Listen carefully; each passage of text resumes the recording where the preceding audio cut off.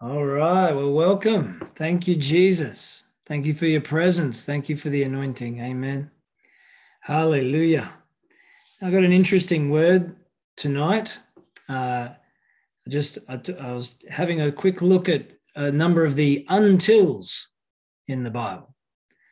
All these tills or untils, and they're good to have a look at.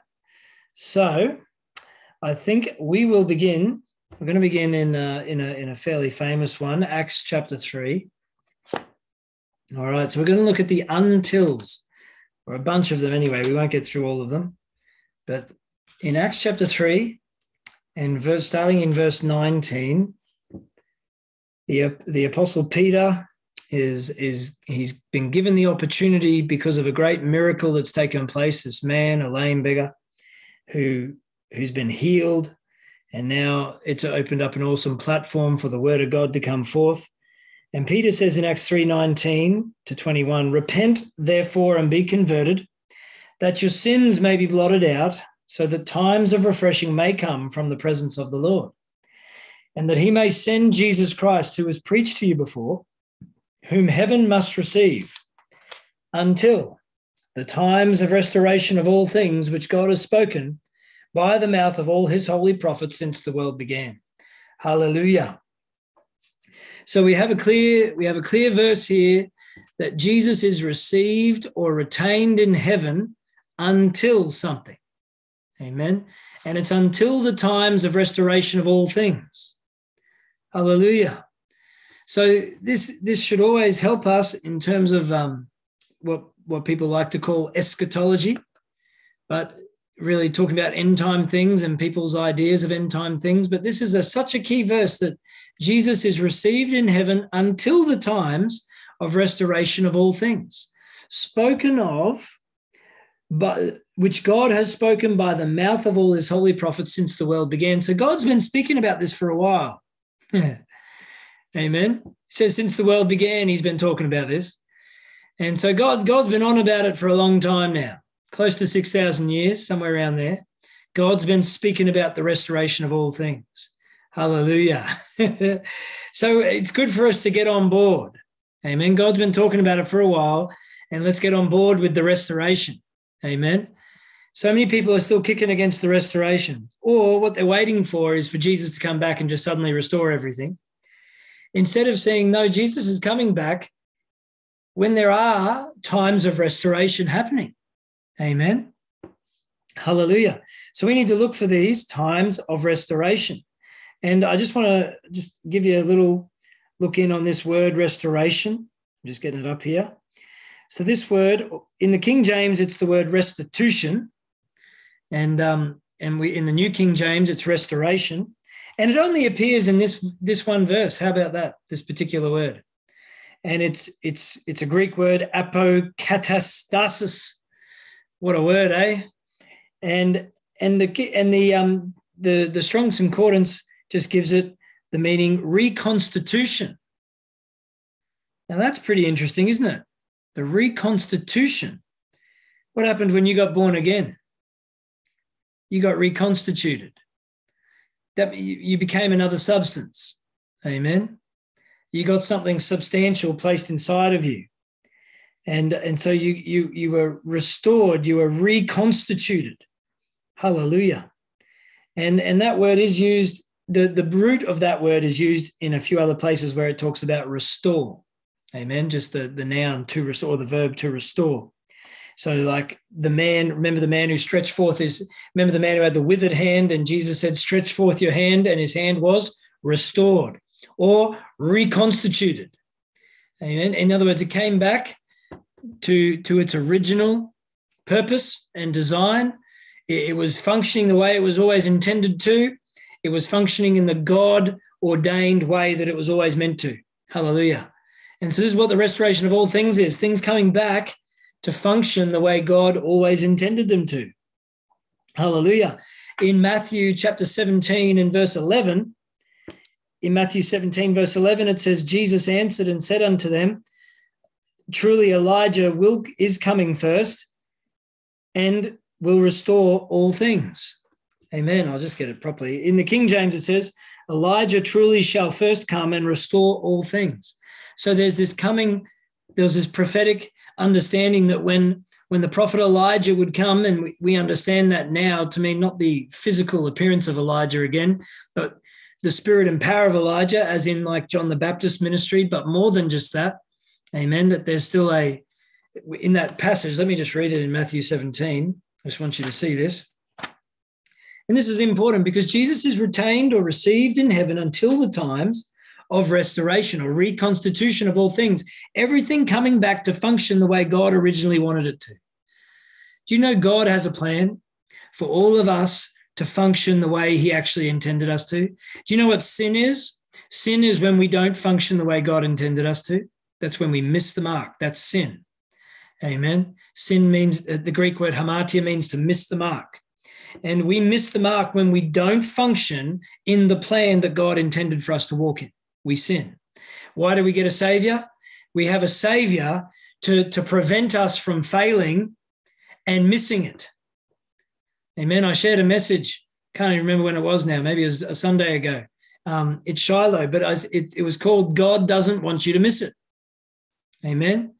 God does not want you to miss it. He does not want you to miss the intended plan for your life. Do you know he wrote a book? It says in Psalm 139, and it's in verse 16 and 17. It says that there's a book of your life.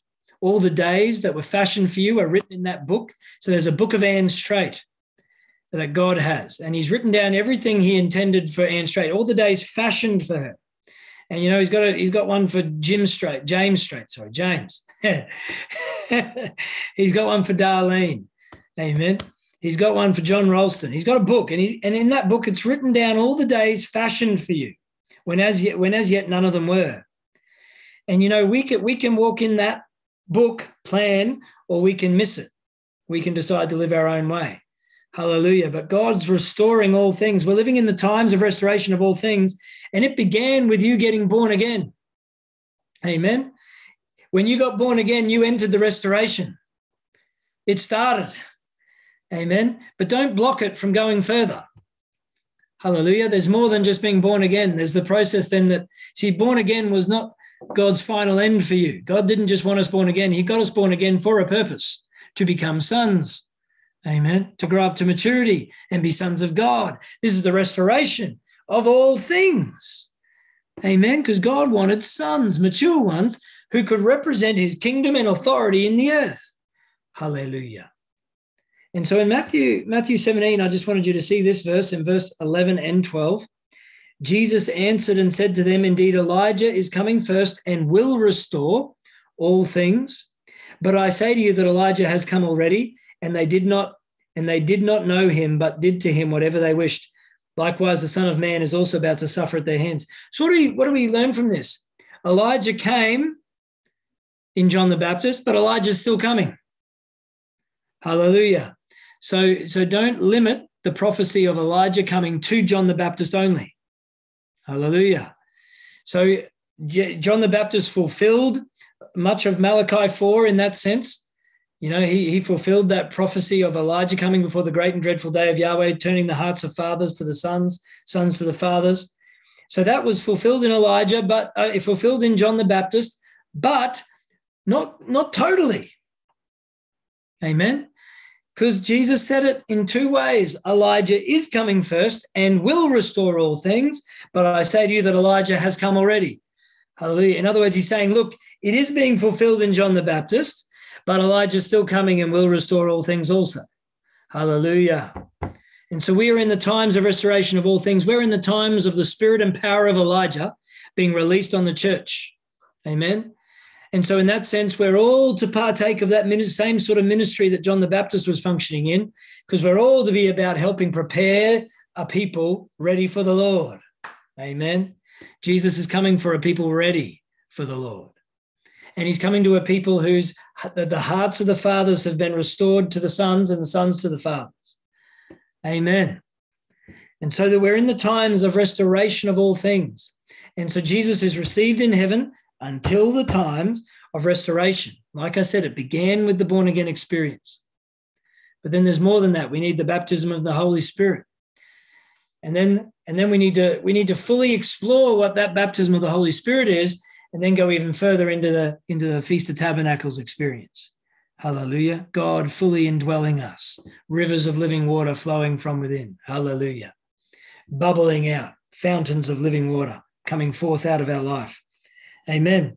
And so that word restore in Matthew 17:11 is like the root word of that word restoration in Acts 3. Hallelujah. And so God is into restoration.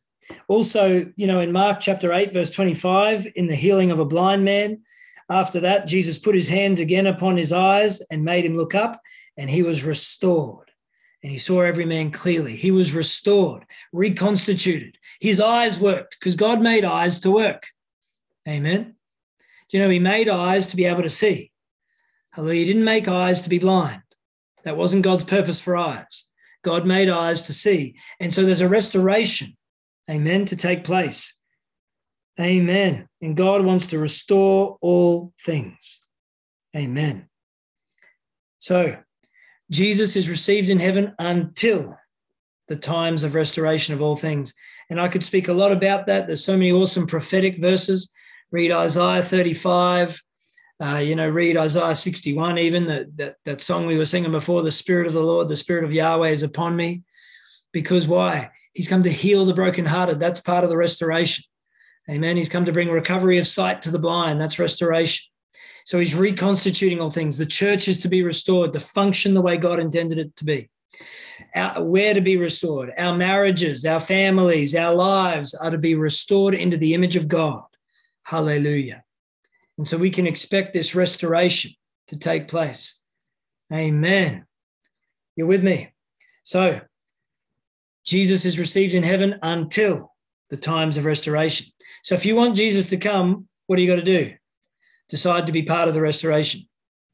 I am a part of the restoration that God is doing in the earth.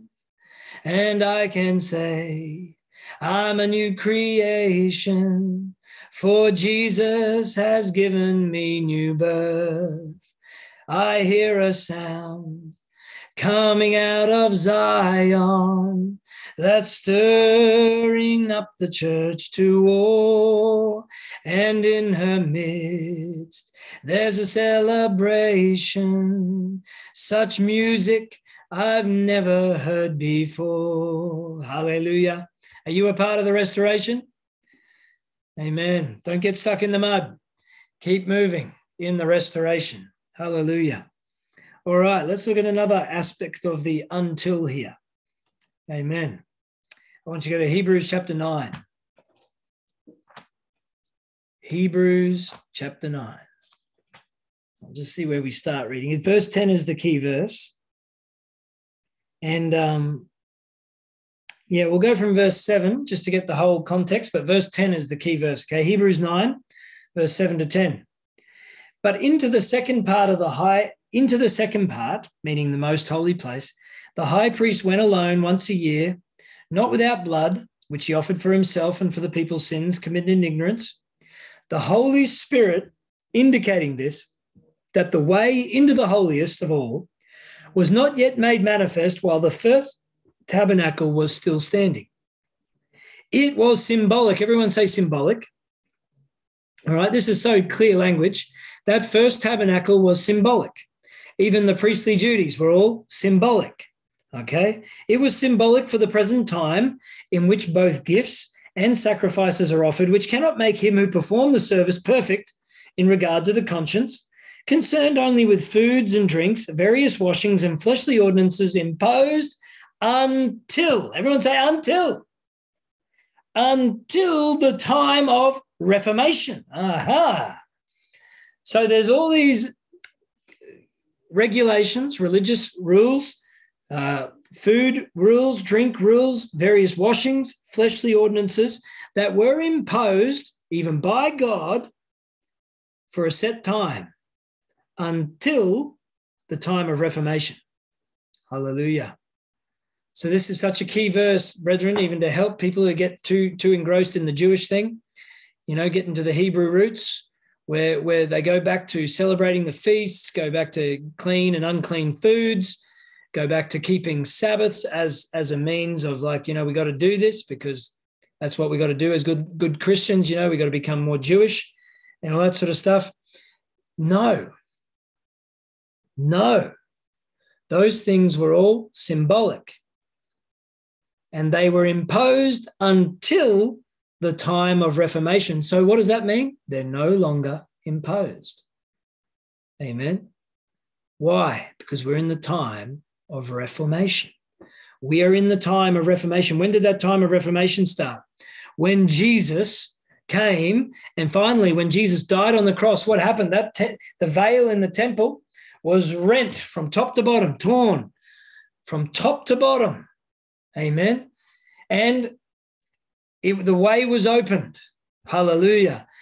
On the day of the resurrection, Jesus told Mary, don't cling to me. I haven't yet ascended to my Father. What did Jesus do that day? He went to the Father. He went into the Holy of Holies with his own blood, not symbolically now, but into heaven itself. It says in later on in Hebrews 9 and verse 24, Hebrews 9:24, for Christ has not entered the holy places made with hands, amen, which were copies of the true, but into heaven itself, now to appear in the presence of God for us. This is so awesome, brethren. We are in the time of reformation. We're in the time of reformation. Hallelujah. That word reformation, again, only appears in this particular verse in Hebrews 9, verse 10. And it means rectification. It means to straighten thoroughly until the time of making things straight thoroughly. Hallelujah. I like that. Hallelujah. Means to straighten thoroughly or to rectify. So until the time of rectification, reformation, making things right, reforming it in a right way. Hallelujah. So, brethren, don't get caught up in all that stuff, because that stuff was imposed for a time, but it was only for that particular period. Once Christ came, he came with the reality. Jesus is the reality. Let's just look in Colossians chapter 2, verse 6. Well, we'll read it actually from verse 15 to 17. Colossians chapter 2. Isn't it good to realize that the priestly things, the physical tabernacle, the sacrifices, the various washings, foods and drinks, fleshly ordinances, they were all imposed until. We've got to take a look at these untils. They're so important because many people still are continuing with something when the until has already passed. And when we do that, the book of Hebrews actually says we end up insulting the Spirit of grace. We actually end up trampling the blood of the Son of God underfoot, because we're saying that the sacrifice of Jesus wasn't enough. We're saying that what Christ did wasn't enough. I've got to believe in Jesus and still eat, keep away from pork. Or I've got to believe in Jesus and I've also got to keep the Sabbath. Or I've got to believe in Jesus and, no, there's no and, you've got to believe in Jesus. Come into the substance. Come into the reality. Amen. Because all of those things were imposed until the time of Reformation. Christ came and rectified, reformed everything. Now we don't enter the tabernacle made with hands. Now we are the tabernacle. Hallelujah. And Christ has entered his tabernacle. Has he entered you? Has he put the blood in the most holy place in you? Has he gone right into that most? I learned something awesome the other day. I was reading it in this book by Dave Robertson. This is a book about tongue. It's where he says the walk of power, the walk in the Spirit, the vital role of praying in tongues.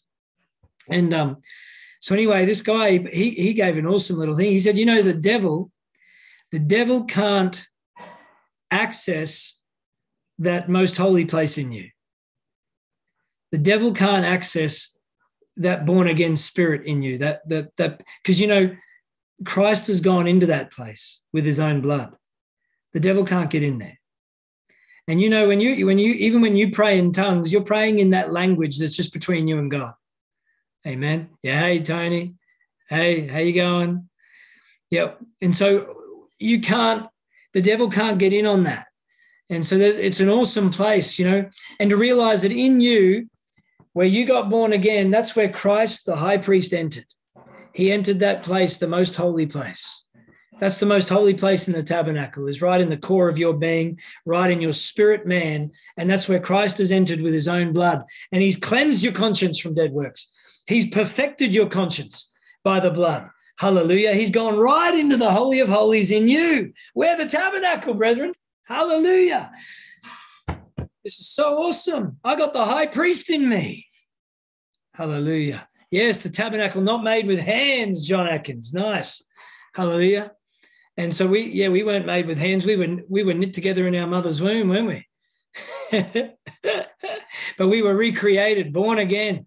Amen. And that's the tabernacle God lives in, the dwelling place of your spirit man. Hallelujah. And he dwells in there. Oh, this is awesome, brethren. Amen. Where was I going? Colossians 2, 15 to 17.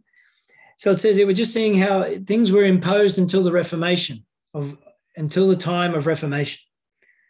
It says in Colossians 2, verse 15, having disarmed principalities and powers, he, Christ, made a public spectacle of them, triumphing over them, the principalities and powers, in it, the cross. Verse 16, so let no one judge you. Tell your neighbor on the screen next to you on the Zoom screen, let no one judge you. I'm going to look down on John Ralston. Let no one judge you, John. You're right below me on the screen, okay? Just look up. You'll see me. So let no one judge you in food or in drink, all right? So if you're having a Coke, don't let anyone judge you.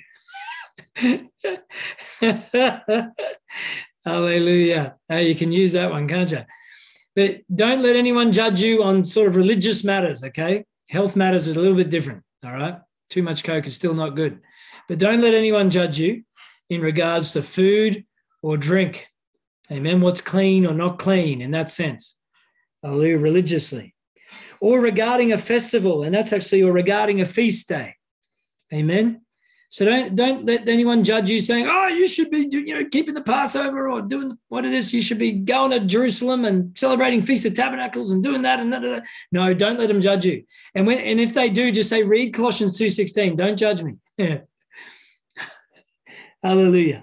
So festival there is a feast day. Don't let anyone judge you about a feast day or a new moon or Sabbaths. Don't let anyone judge you about Sabbaths. Amen. Paul couldn't be clearer here. The Apostle Paul is being so clear here. Amen. Because why? We're in the time of Reformation. Amen. We're in the time where things are being rectified, where we're coming to the true reality of the things that were shadows of the true. And then it says, verse 17, which are a shadow of things to come. So guess what? Food and drink was a shadow. And you know the way I see it as the shadow? Where to eat clean food now. You know what the clean food is? Unleavened bread. You know what the unleavened bread is? It's Christ.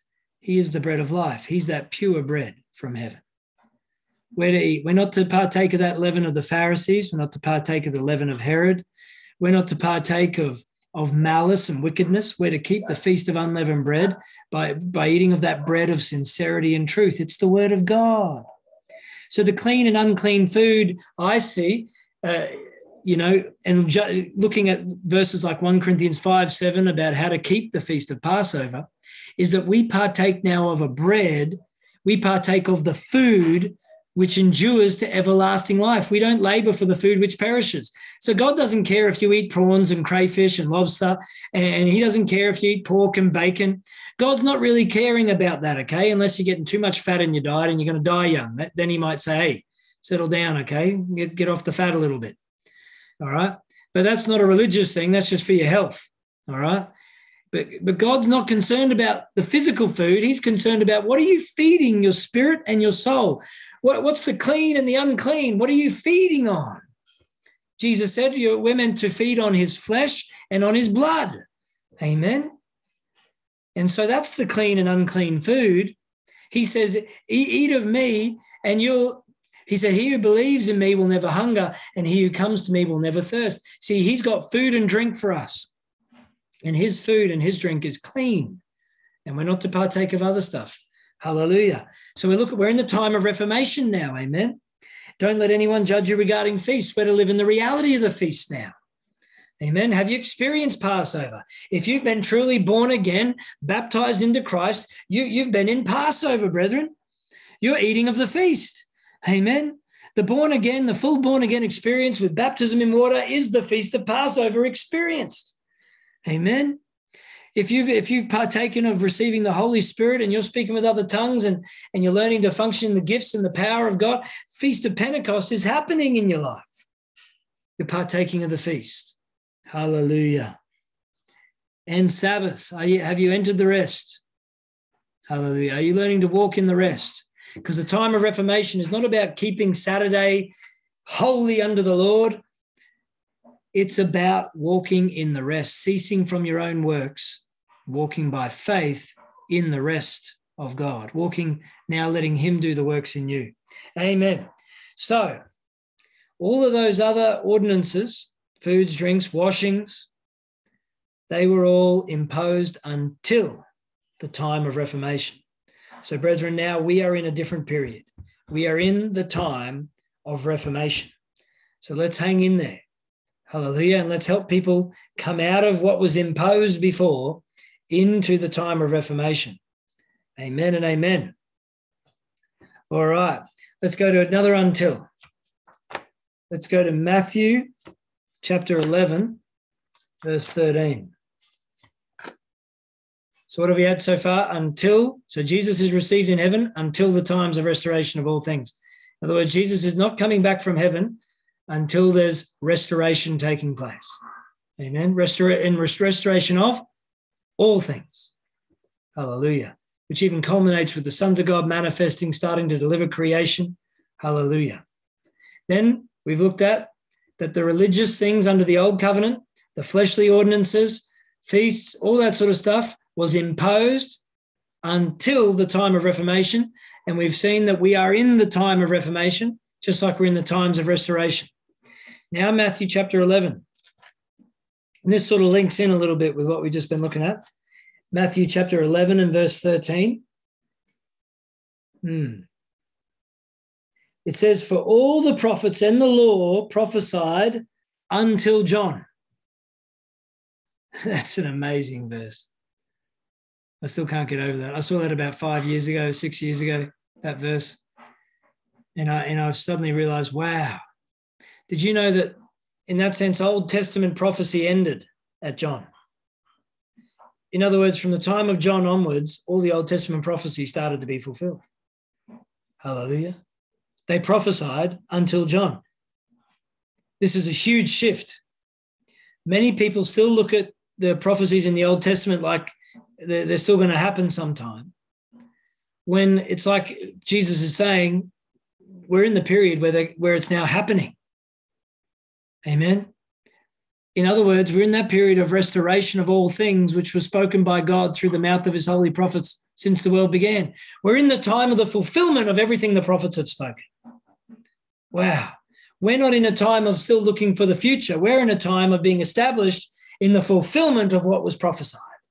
And that is exciting, brethren, because that means when you read even the prophecies in the Old Testament, you can start to say, well, God, I want to walk in that now. And he can say, you can, my son. You can, my daughter. Hallelujah. Because all the prophets were prophesying until John. And now look in the verse. And even it says there, and if you are willing to receive it, he is Elijah who is to come. Amen. That's what the next verse says. Are you willing to receive that? And then Luke, we'll go to Luke 16. Luke 16, verse 16. Check this out. The law and the prophets. So this is Luke 16, 16. Real easy to remember. Luke 16, 16. The law and the prophets were until John. So here's that until, okay? They were until John. Since that time, the kingdom of God has been preached.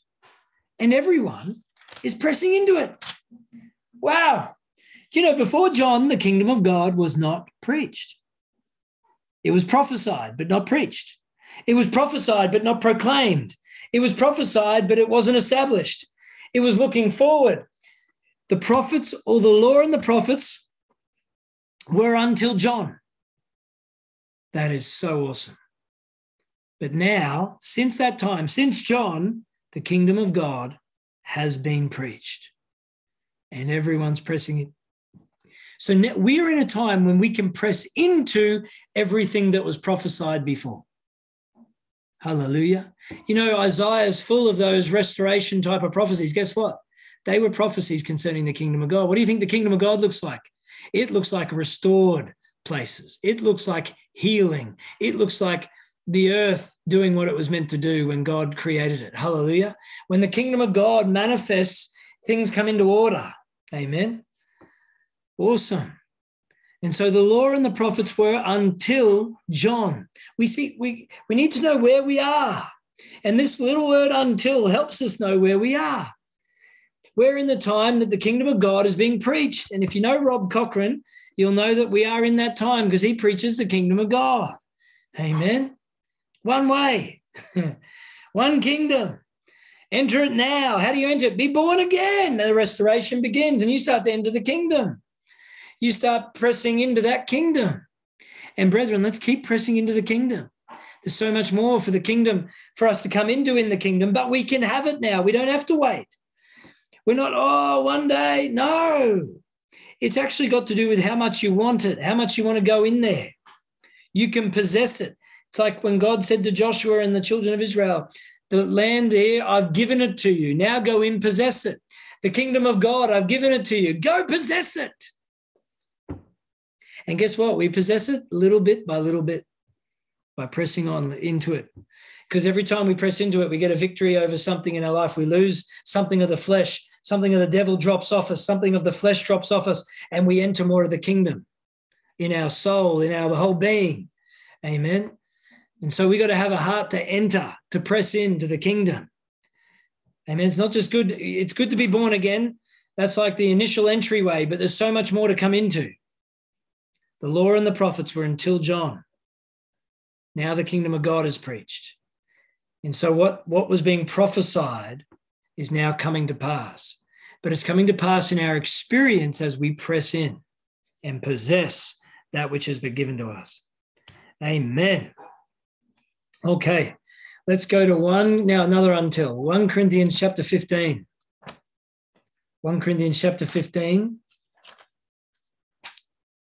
And we'll do it from verse 20.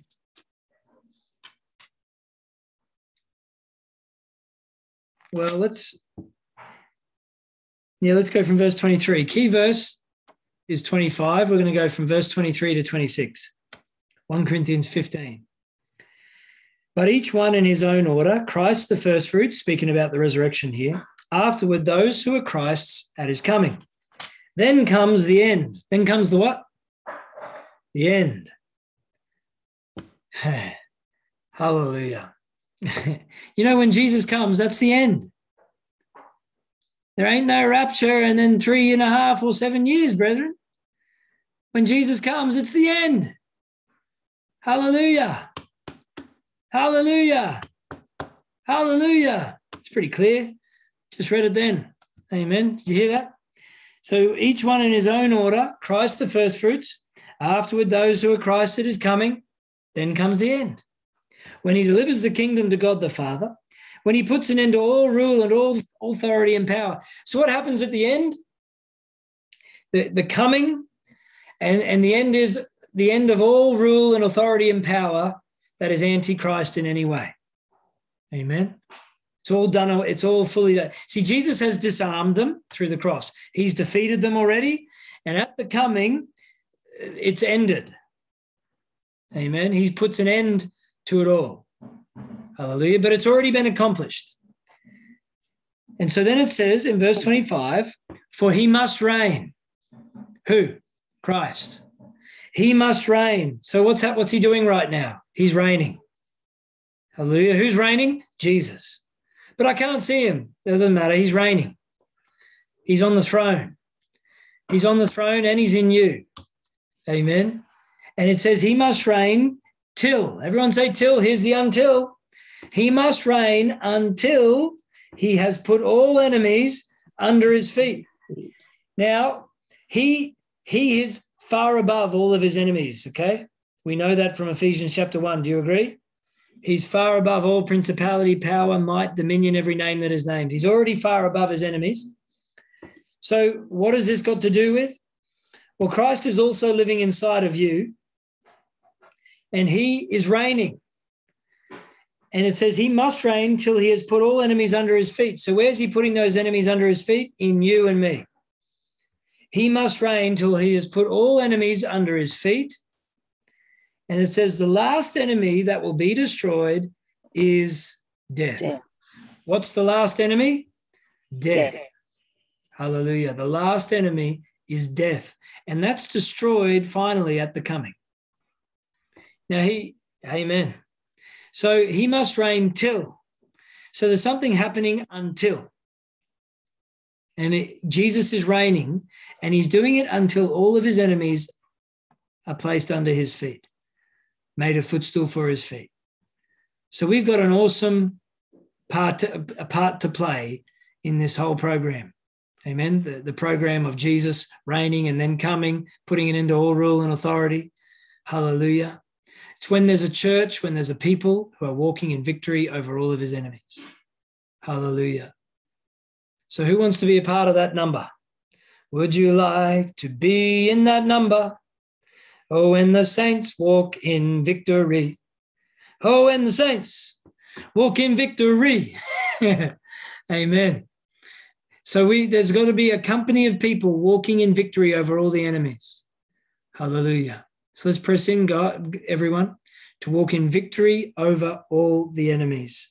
Amen. And in Hebrews chapter 10, verse 12 and 13 confirms this. Let's go there. Until. Hebrews 10, 12 and 13. But this man, hallelujah, but this man, hey, after he had offered one sacrifice for sins forever, he sat down at the right hand of God, from that time waiting until his enemies are made his footstool. So what's Jesus doing? He's received in heaven until the times of restoration of all things. He's waiting in heaven until all his enemies are made his footstool. Hallelujah. And even another way you can see that is even all his enemies that are still lingering in us are made his footstool until he's fully conquered us. Amen. Who knows that there's a process of getting conquered by Jesus? There's still little things that arc up in us that are rebellious against the workings of God in our own life. You know, we want to hang on to a little bit of bitterness, you know, because that person really did us they did us over, and they deserve to get punished by me if possible. Oh, that needs to be conquered. See, Jesus is waiting till his enemies are made his footstool. He's waiting for perfection. Because then it goes on to say, verse 14 of Hebrews 10, for by one offering he has perfected forever those who are being sanctified. The sanctification process is his enemies becoming his footstool in you. Until we no longer are in any way his enemy. We're no longer working against him. We're no longer thwarting his plans. We're no longer looking for a different way. Amen. Hallelujah. And so, you know, there's that beautiful verse, I think it's Psalm 99, verse 5, but it says, exalt Yahweh, our God, and worship at his footstool. And so he's waiting till his enemies are made his footstool. Because what happens at his footstool? Worship. At his footstool, we exalt him and we worship at his footstool. So he's waiting till his enemies are made his footstool until there's a people who are completely, purely worshiping him with everything within them, no enemies. Hallelujah. Whoa, can you believe it with me? Amen. All right. So we wouldn't be able to finish this teaching, would we, without looking at Ephesians chapter 4, the great until. All right, Ephesians chapter 4, verse 11 to 13, Ephesians chapter 4. But you see how all this works together? Until times of restoration of all things, Until his enemies are his footstool, they're so linked. Amen. And the time of Reformation is so linked to John, right? So that those other things, the law, the old covenant ordinances were imposed until the time of Reformation, which we're in. And the law and the prophets were until John. But since that time, the kingdom has been preached and everyone's pressing into it. So the time of Reformation began with the preaching of John saying the kingdom of heaven is at hand. Amen. Everything started to shift from that moment on. And so now this restoration of all things is so linked into Ephesians 4 as well here. So Ephesians 4, verse 11 to 13. And he himself gave some to be apostles, some prophets, some evangelists, and some pastors and teachers, for the equipping of the saints, for the work of ministry, for the edifying of the body of Christ, till or until we all come to the unity of the faith and to the knowledge of the Son of God, to a perfect man, to the measure of the stature of the fullness of Christ. So that's the until, the great until. So Jesus has given 5 ministries to be equipping or perfecting the saints, doing the work of the ministry, building up the body of Christ, building that dwelling place, amen, that house of the body of Christ, until we all come to the unity of the faith. This is restoration of all things. Until this church is fully restored and functioning, reconstituted, until this church is functioning as a perfect, mature man at the measure of the stature of the fullness of Christ. And so it's very interesting, those 5 ministries will function until. So there is coming a time when there will be no more need for those ministries. Amen. We're not there yet, but we're getting there. But we see snippets of it. When brethren, even with us, are coming to maturity, it becomes less and less that we are, acting like an apostle to them. It becomes more and more like we're functioning as friends. We're functioning together. We're disciples. We're sons of God together. Hallelujah. Amen. And so we're functioning in some level of maturity when that begins to take place. Hallelujah. So there's these ministries functioning until we all come to the unity of the faith, of the knowledge of the Son of God, to a perfect man, to the measure of the stature of the fullness of Christ. Hallelujah. Amen. All right, let me just give you a couple more to finish on. I'll go to Hebrews 3. Hebrews chapter 3 and verse 6. And this can be a good exhortation here. I'll read it from verse 5, Hebrews 3, verse 5 and 6. It says, and Moses indeed was faithful in all his house as a servant, for a testimony of those things which would be spoken afterward. But Christ as a son over his own house, whose house we are, if we hold fast the confidence and the rejoicing of the hope firm to the end. That to the end could be until the end. It's the same Greek word. Firm until the end or to the end. So what's the encouragement here? We've got to stick it out until the end. Amen. Tell your neighbor on Zoom, don't give up. Don't jump out of the boat.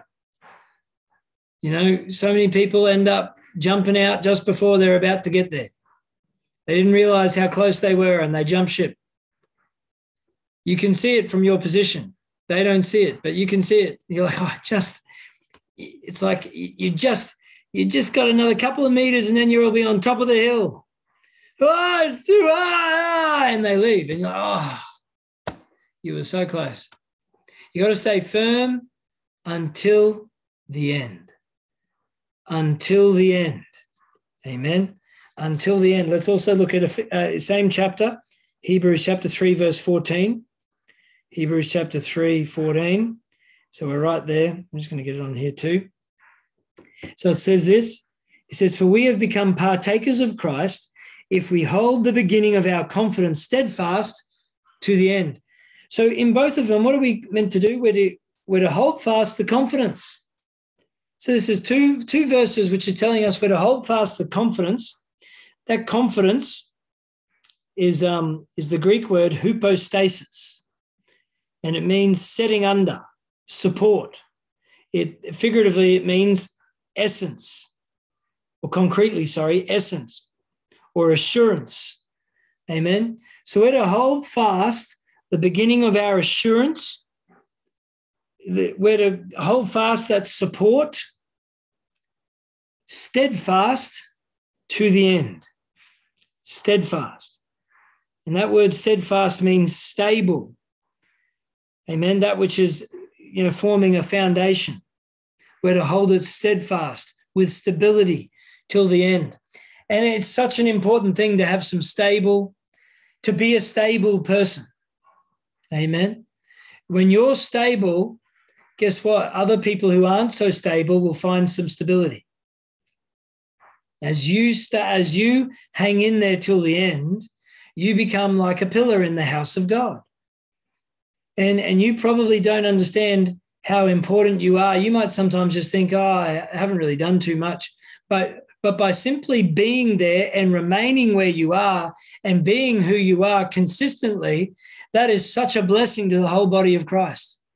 You become stable. You become a pillar. You become someone that's depended on, and it's good, amen. It's good to be in that place. Imagine if I just decided, I've had enough, just, I don't know, going to do something else, going to become an electrician and just going to leave it all, Imagine if I did that. Imagine the amount of people I would disappoint. Imagine the amount of people that would just go, oh, what? Imagine the hole that would make. But guess what? All of you, it does that. It affects the whole body. When we are people who stand firm till the end, it provides such a strength to the rest of the body, probably more than you could ever imagine. Sometimes you think, it wouldn't matter. If I just left, no one cares about me anyway. That's a lie of the devil. Amen. Get that little thing out of you, that fox, grab him by the tail and do a Samson on him and then start his tail burning. Hallelujah. Get that fox, run it out of town. Because it's you are important in the house of God, and to stand firm, holding the beginning of your confidence and assurance firm to the end. That does so much for the new believers. It does so much for the immature believers. What does so much damage to immature believers? When they see people that they thought were mature, that they could depend on, suddenly they're gone. And that does so much damage. But let's be people who hold the beginning of our confidence steadfast to the end. All right, what's this end? This word end is the Greek word telos, and it means to the limit, to the conclusion, to the act or state of termination, to the result, to the ultimate purpose. This is what this word means. Amen? Until it's all said and done, you could say. So it's to the limit. When have you got to stand firm till? To the limit, to the end, until the purpose is accomplished. Hallelujah. Until the goal is reached, until the result has been accomplished. Amen. That's a strong word, the end. That'd be a good study to do too, to the end. Wow. Amen. And so let's go to Matthew 28, still on this end. Matthew chapter 28, verse 20. Because again, Jesus tells us that we're to keep going till the end. It's a bit of a different word for end here, but this is what it says in Matthew 28, verse 20. Teaching them to observe all things whatsoever I've commanded you. And lo, I am with you always, even unto the end of the age. And this word end, it's similar in that, so the other word end was telos. This word is suntelia. And it means the entire completion. That is the consummation. Amen. Until everything finds it's very simple, until it's entirely completed.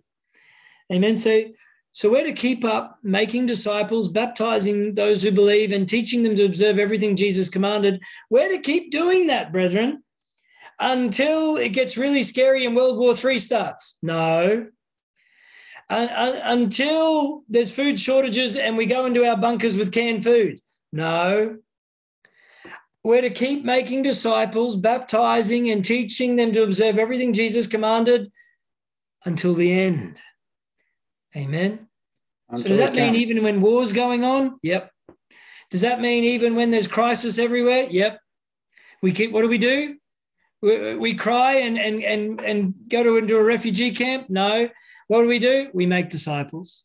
We teach them to observe everything Jesus commanded, and we do that until the end. Hallelujah.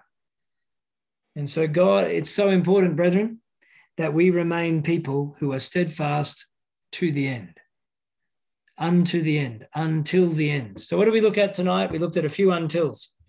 Amen.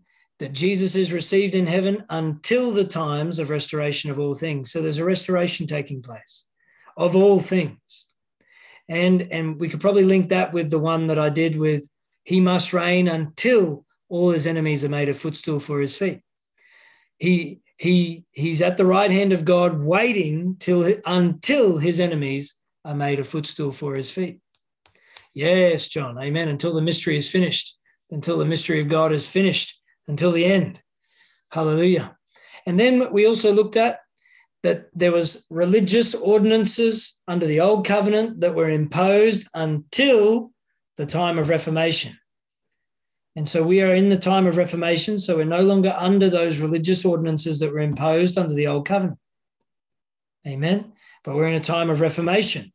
We're in the time of fulfillment. So Jesus said of John the Baptist, the law and the prophets were until John. From that time, the kingdom of God has been preached and many are pressing into it. So the fulfillment, the time of Reformation is characterized by a time of the kingdom of God, bringing to fulfillment and completion everything the prophets had spoken of. Amen. Then we looked at also that Ephesians 4, that there are 5 ministries given until we come to perfection as the church, until the church is functioning in maturity at the measure of the stature of the fullness of Christ. And then we looked at being firm in our confidence and assurance until the end.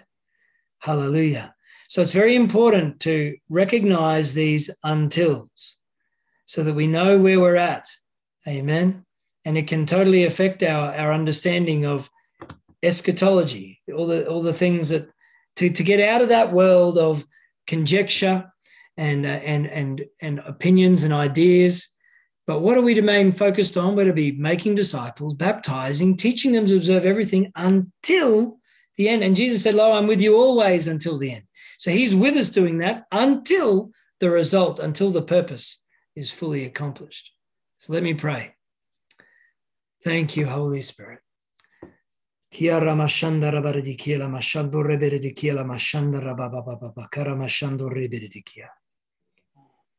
I pray that this word would bring a great help and encouragement into our spirits. God, that we would see the importance of that little word until in all those different contexts, that we'd be excited, God, about the place that we are in right now, the realm that we're living in right now of things being fulfilled, the time of Reformation, times of restoration. Father, thank you that you are restoring all things. And we can thank you for the restoration taking place. You're actually making your enemies a footstool so that we can worship you with everything within us at your footstool. God, you're waiting until there's a people who are worshiping entirely, purely, in spirit and truth, worshiping the Father in the earth. Hallelujah. And so God, release your anointing in all of us to be on that journey, to continue on that journey until the end. God, to see your work accomplished in our life, to see the restoration and the regeneration taking place in our life until the end. In Jesus' name. Amen. Keep taking the Lord's table till he comes. Amen.